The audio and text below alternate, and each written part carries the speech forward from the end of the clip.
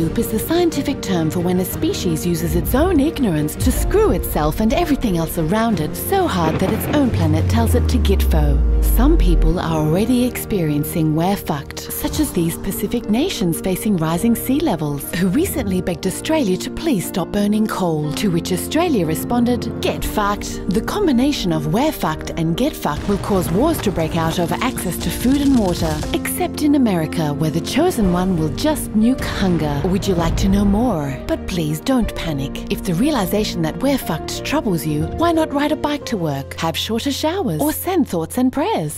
Just don't join the global climate strike this September or Extinction Rebellion in October, because a sustained collective movement would force us to take drastic action and turn this ship around, which might just be doable if enough of you demand it. Or you could go to Area 51 and demand to see the aliens, in which case we're definitely fucked. This has been a message from your local government franchise.